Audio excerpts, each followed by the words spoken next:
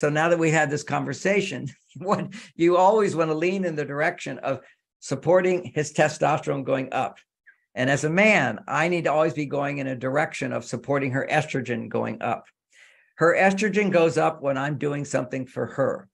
Her estrogen goes up when I do something for her. When she does something for me, my estrogen goes up. I don't need more estrogen. My testosterone will go down. So when women are doing so much for a man, he likes it.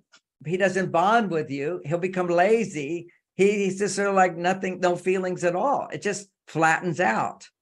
So the idea there is, if you want to have passion and attraction and connection, and you want to help motivate him, because men will lose motivation when the newness goes away, the motivation goes away. When the newness goes away, a woman's desire for intimacy and sex typically goes away as well. Her unhappiness increases. She'll have the feeling of not enough, not enough.